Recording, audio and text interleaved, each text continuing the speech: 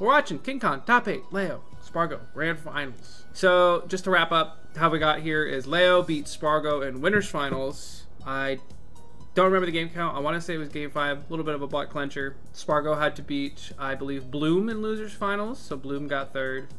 And we're here. It was Winners Semifinals, correct, you're right. So Spargo had to beat, like, a lot of people. I don't remember. It was a bunch of dudes. Neo was in there, the Corrin player. He had to beat Raffalo. Yeah, it's all coming together.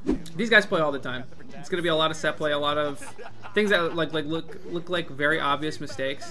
One thing that I noticed when I was watching this live, that maybe you guys could probably see this very easily just by watching, but they get away with a lot of like kind of autopilot-y rolls and spot dodges from both sides, to be honest. I think just the way that these two play can kind of be compared to Light and I, because they play so often where you're more focused on punishing what they want to do as opposed to their like responses, if that makes sense. You want to like, if you want to beat someone way more convincingly, you never let them get started. You never let them get into momentum, and you never let them feel comfortable.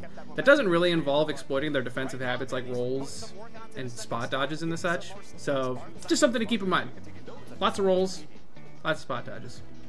Things that if they just like paused for 1 second and like hunted for and looked for, they would easily punish.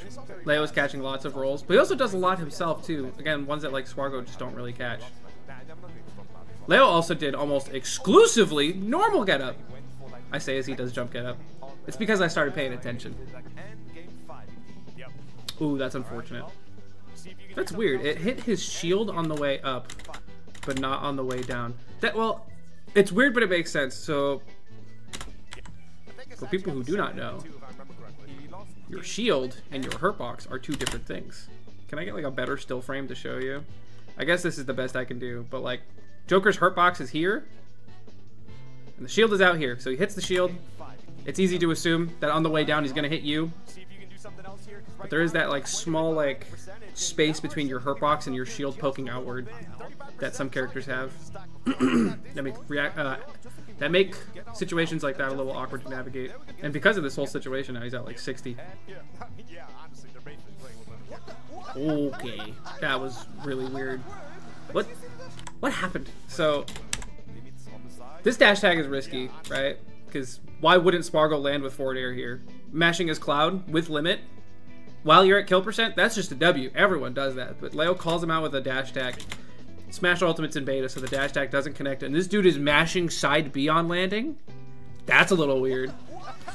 I don't understand why Spargo would side B to the left there. Maybe he was trying to call out Leo for like not choosing a button.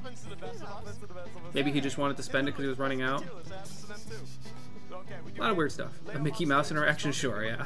So before we go into super like analyzing the interactions, I want to talk a little bit about the matchup too. Joker wins this matchup. Two reasons. One thing that Cloud struggles with is getting gimped. You don't see Spargo get gimped a lot because he's really good at recovering. A lot of the sets that Spargo does end up losing is because he gets gimped or, you know, dies early for whatever reason or another. And another thing that sucks in this matchup for Cloud is the fact that Joker's short hop gun functions somewhat like an anti-air. So I'll try to pick out a specific time, but just visualize Cloud doing short hop back air.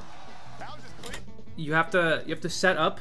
There's a bit of setup time. You have to go in the air and you have to start falling before you start back airing. Joker could do a rising gun and that'll intercept that. That just makes playing your just normal go-to neutral pretty hard to execute when you start getting shot up. Cloud mid? No, he is not mid. Oh, I saw the Japanese players. It was Zach Ray and I think Mia or Akola. I don't remember. And they like compared top 10 lists. I think they had Cloud in there. That's crazy. Cloud is not top 10. I don't even know if Cloud is top tier. These dudes are rolling. It's a bakery. Another button that Cloud likes to play neutral with is landing forward air. Short hop gun beats landing forward air. Just Cloud relies a lot on his movement to harass his opponent, and Joker's gun does a really good job at stuffing movement just because it has such like a large range where it kind of like makes your character flinch. It's really annoying. if you're not ready for it and you're not used to fighting Joker and like reacting to when gun makes you flinch. Leo looking for some forward air. Okay, there's no way. Leo has been like fishing for exclusively forward air 1 for like 30 seconds straight. Look at this. Let's see when it starts. All right, forward air 1 fishing starts at here at 5:39. All right, still forward air 1ing. Okay, still looking for it. Still looking for it. Oh, he gets hit by it. All right, back to forward air 1 fishing. Can we get another forward air 1? Can we get another forward air 1? Huh? Alright, we're playing a little bit more neutral now. But he fished for it for like 10 seconds straight. Now that he's got Arsene, he can look for other kill options. But my man, he tried going for it again. This is why Spargo is winning this game, is because he's fishing way too hard. Nice. Good to not back air there. There's no way he makes it back because of that air dodge. Damn, the latest hits of that down tilt makes it easier to combo with that. Oh, Leo actually has down gun out of shield confirms? Or he actually, not confirms, he actually does the down gun out of shield now. He's not too slow. I remember when he first started implementing that, he just wasn't hitting the down gun part. This dude wants him dead, holy. Spargo's smart by holding on to ledge there. Just chilling at ledge while Joker has Arsene is such a good option. He doesn't really have any amazing tools that hit below ledge, or like ledge hang. He's got down air, but that has setup time. Upsettiness with Spargo in the camera. Bro, upsetty. Dash attack, what the? Dash attack here? This hits? Okay, so he started a down air. Why did it take so many frames for it to go to here? This is crazy. Cloud is broken. How did this not hit? There's clearly some frames missing that the YouTube video doesn't have. But what's even crazier is the fact that this dash attack even hits. Well, no, his hand is out there. Being able to utilize that already does so much for Cloud. Awesome. Hello guys, I'm here. This is one thing that I've talked about too, but this is such an important part of disadvantage at top level. A lot of players like to land like in this area, right where my mouse is over here. Or like this is where they like to descend, right, when they're coming down from a juggle. Because there are so many options that you as the juggler, in this case Cloud, have to take into account. It's, first of all, they can air dodge to the platform, they can land down, or they can just fade back towards platform. Or in some cases they have their double jump. Now, accompanying some or at least all of these options, you have to consider fast fall timing, if they're going to air dodge or not. If they can footstool you, they can phantom footstool you. I don't know if I said they can attack as well. My mouse speed's slow. No, I'm intentionally making it slow, okay?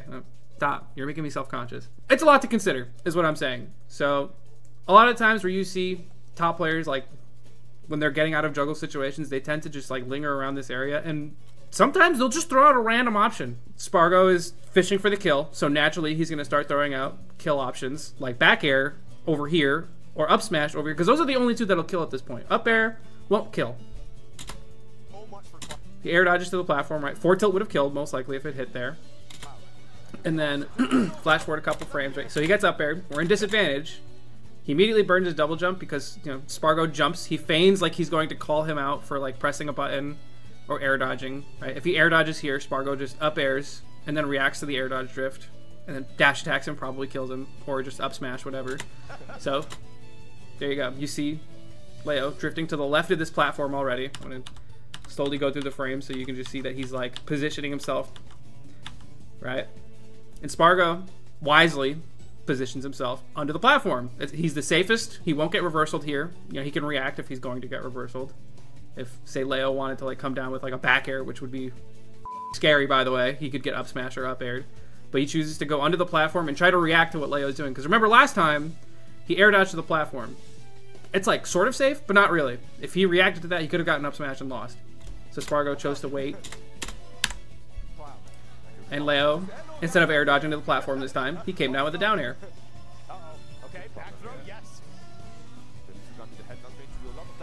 Top level disadvantage, which is why you see very, very often top players tend to live at that like 160 to 200% range.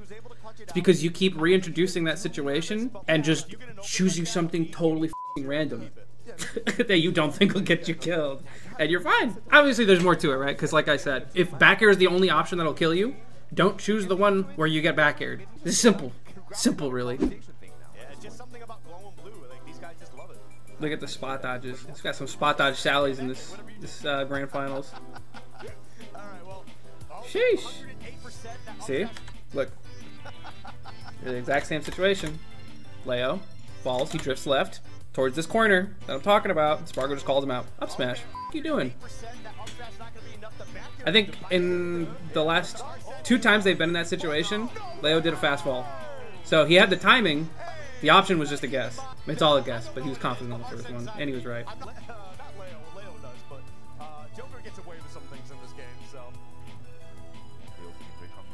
Nice. Nice. Leo's been trying to do that a lot. Trying to get away with Rebel's Guard. Very easy to go for when you got Cloud trying to back air 8 different options at once. It was a wise, high up B, intercepting the grounded up gun. That is such a scary gamble to do as Leo. So, both players had no idea if this Nair would be a true combo. Sometimes it works, sometimes it doesn't. Depends on how stale the back air is, rage, what percent the opponent's at. So, both of you say, F it. One of you commits to air dodge, the other one nairs. However, what Spargo could have done, instead of committing to the second nair, he wasn't sure would combo, right? Because positionally, that nair would set him up really well. He could have just drifted to the right and landed in this corner and gotten like a landing forward air back air, or like back air Leo back off stage. Like, that's a pretty big gamble from Leo to just do an air dodge in like that, but it worked out.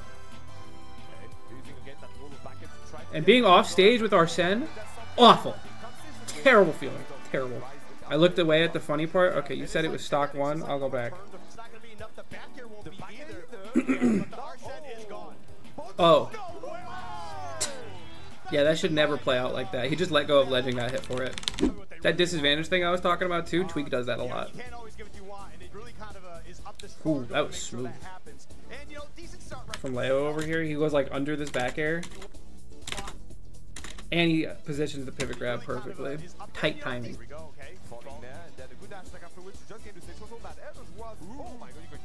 I hate when that happens. You ledge trump somebody and you get punished for it.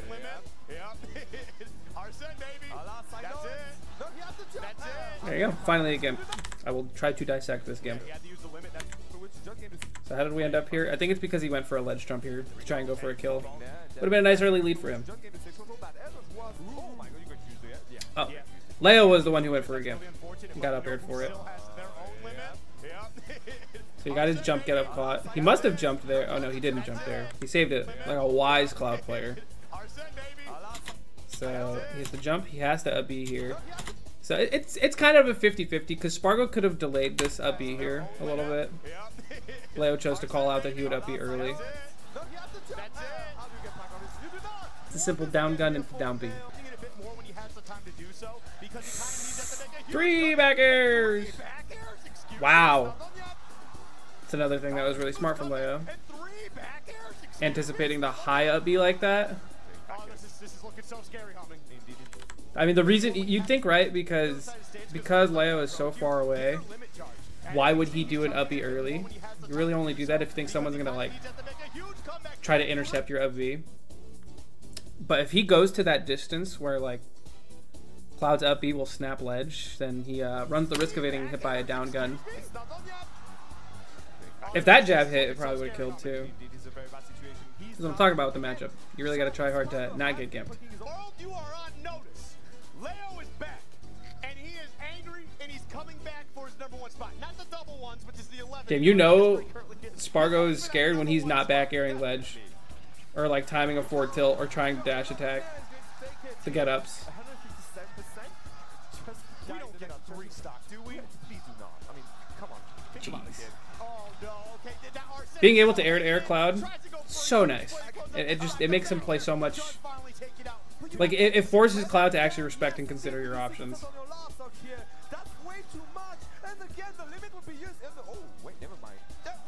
He lost limit. Did he drop off and try to double jump? Okay. He probably thought Leo was gonna just hold shield there. And he could like get a grab. I just killed him. Holy, this dude was standing at the stairs. He's ready to hug Leo. Look at him running.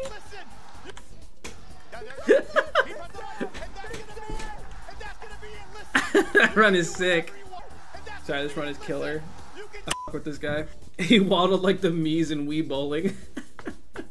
That's his new coach? I didn't know he had a coach. He was happier than Leo himself. I understand. I understand being happy as a coach there.